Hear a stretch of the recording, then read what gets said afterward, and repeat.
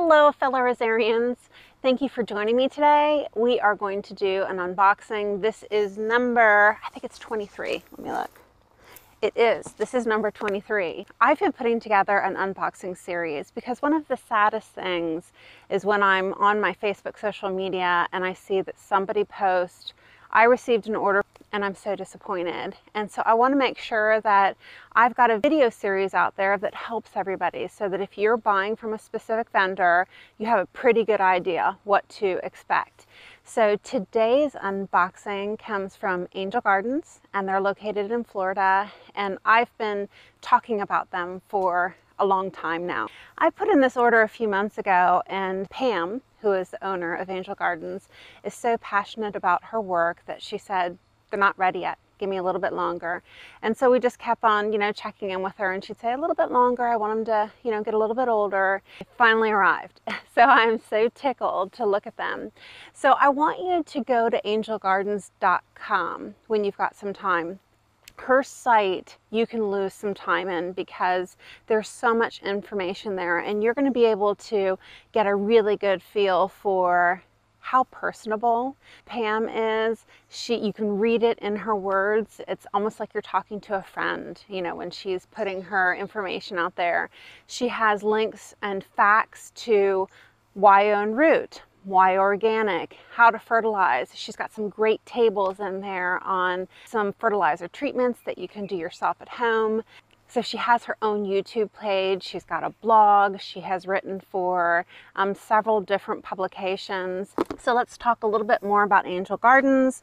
They offer 1,000 varieties of antique and modern roses. They are own root.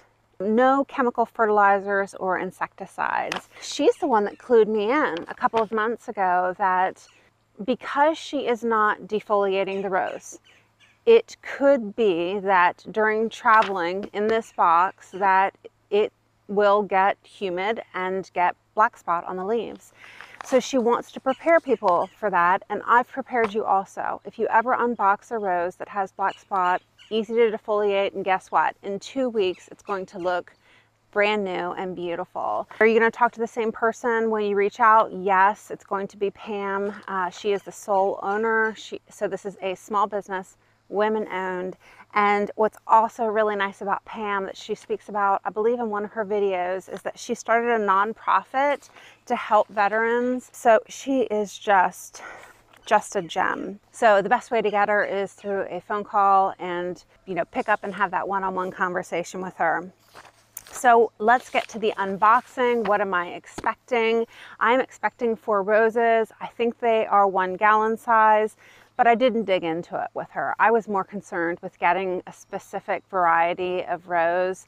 And so I don't know, maybe they're quarts, but I think they're gallons, so we'll see. So what do we look for when we unbox a rose? We want to make sure that it's the size that we paid for. And I just told you, I don't know what I paid for. So we're going to find out.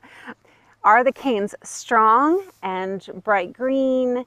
They're not dry or soft, indicating that there was a problem in shipment and that they're really stressed. Is the potting material moist? And so when we just did the unboxing from J. Berry, the rose looked beautiful. The soil was dry, but the rose hadn't hit that point where it became under duress. So as long as if it's dry, let's go ahead and get it watered right away, but let's just make sure that the leaves aren't indicating that there is a lot of stress. I have on here inspect the leaves and are they healthy without spots, but we talked about this. I probably need to update that and remove that it is expected sometimes, and it's okay. It's not a reason to contact the vendor and get upset with them, because you know what, as gardeners we all deal with black spot and we know how to deal with it.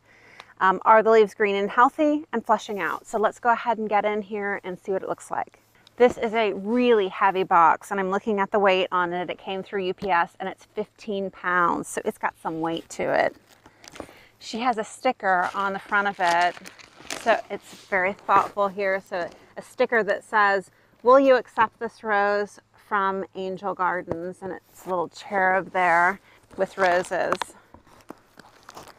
And I just find that the small businesses, not only do they take so much pride in their work, but it's the little touches like that that let you know that this is really important to them because they know that it's important to you. Let's see.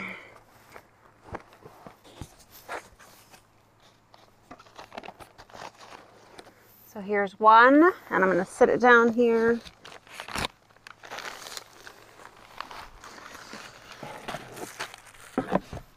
So this is really nice. She has included a little booklet here that talks about fertilizers, gardening organically, how to care for the rose, soil prep, watering, additives and fertilizers. There's an entire sheet here on things that you could consider adding. She even has the NPK numbers here so that you have a lot more information to figure out how you want to fertilize your rose. So this is awesome.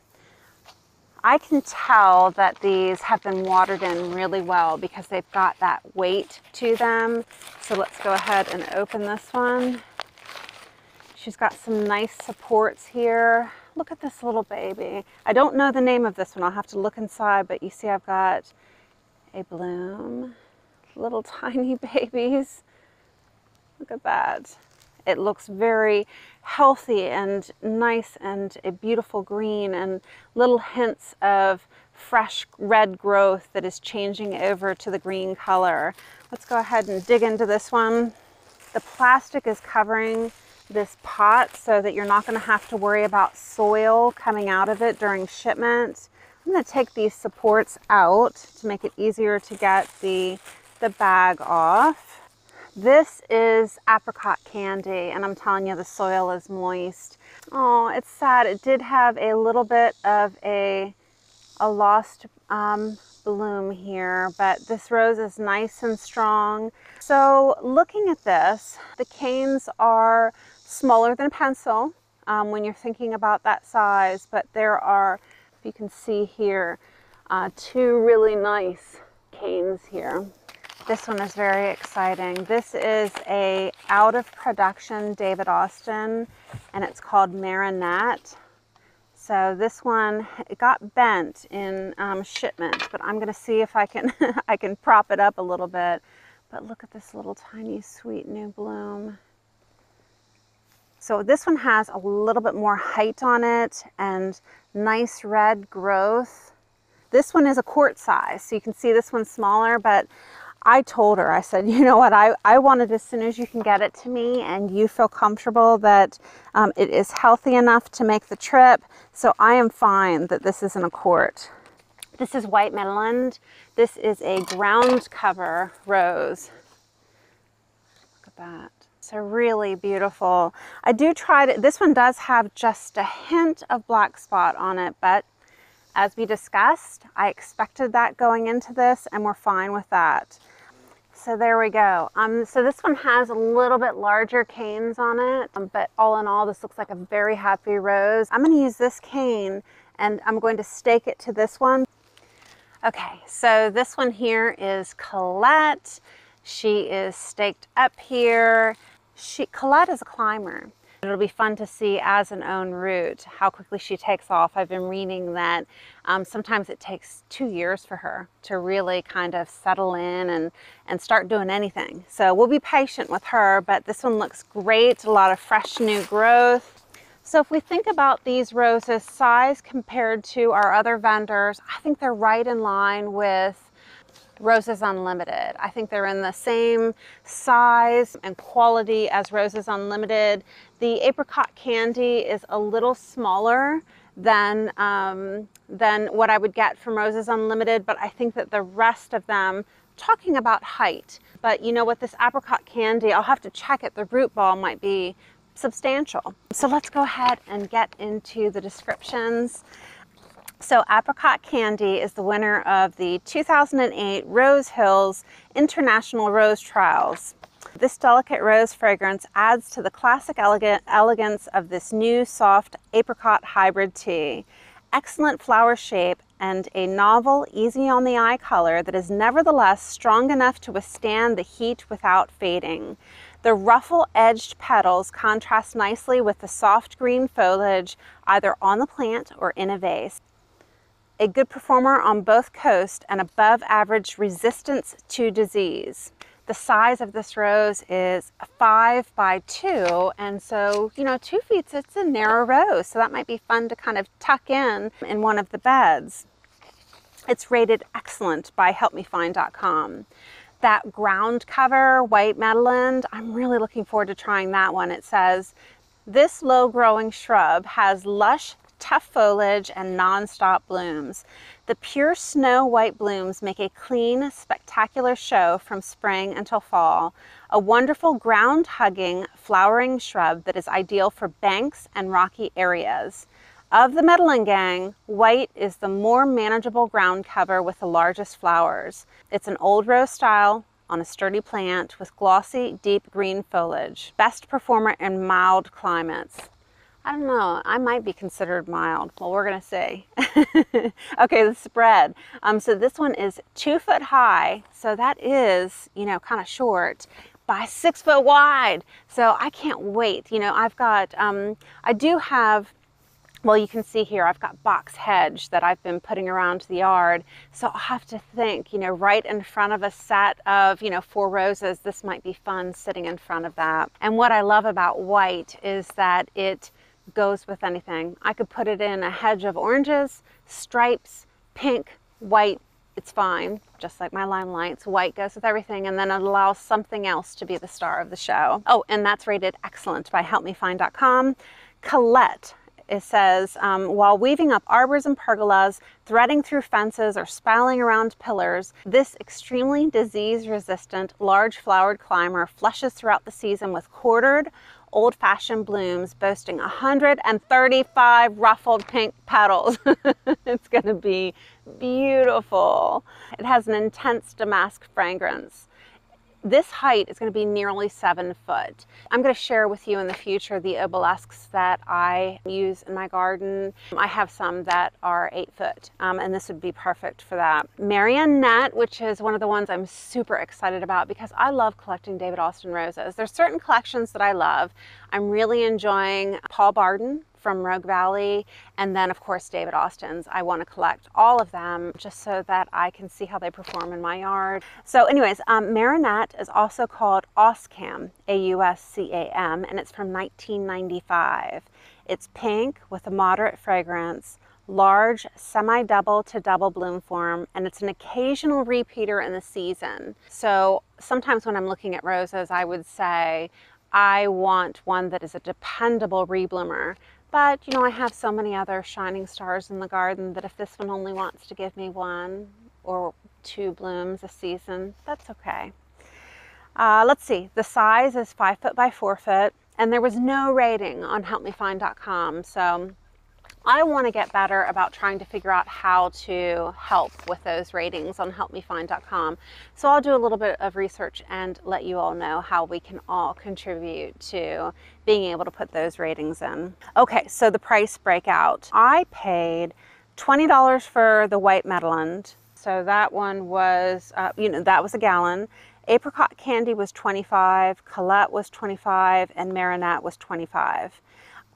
I spoke with you all yesterday about the American Rose Society discounts that are available. Angel Gardens ensures that for all ARS members that you have 10% off. So I did get that 10%. Shipping was $30, and I know why it's so expensive, because she waters them so well to make sure that they can get through shipment. So plan for that shipping. There's a handling fee on every order of $5, and then the credit card fee, $4.50. Can't get away from that. My total was $125 for what I paid here for today. So we're able to do a comparison of the overall cost. The easiest way for me to do, which I've been doing since February, is saying if I buy 10 roses from this vendor, how much is it going to cost? And the reason why we say 10 is because certain incentives are offered if you're over a certain dollar threshold or a certain number of roses, and it just seemed like 10 roses covered all of the vendors to be able to grab those discounts. So for Angel Gardens, if we buy 10 roses at that most expensive cost, whatever size she's offering, it would be $25 a rose. It's going to be $250. The shipping, I had her calculate it for me. It should be about $50. So that brings the total for 10 roses to $300. It was shipped through UPS. That took about 3 days to get here. Her guarantee is 3 months. And I don't want you to get scared about that because when you're working with a small business, sometimes there's some flexibilities there. If you're documenting early and working with her that there might be an issue, I don't think you're going to have a problem with Pam. She is so kind and wants you to love your roses as much as she does. So let's look at that overall rack and stack now. And we have so many vendors now, 23 that we're looking at. Keep in mind that if you decide to do just 1 rose or 2 roses, this breakout might change slightly based on not being given in certain incentives. So if you have an opportunity to buy the same rose from 4 different vendors, just do the price breakout yourself and see what makes sense, and then refer back to the other unboxings that I've done so that you know size and what to expect. I hope that this video was helpful and that you'll check out Angel Garden's website, talk to Pam, or check her inventory and see if there's something that you're interested in. If you haven't already subscribed to my channel, please consider doing so. I've got one more unboxing that I know of, and that is coming in October. So it's going to be here before you know it. And that will be from Freedom Gardens. So thanks so much for joining me. I'll see you in the next one.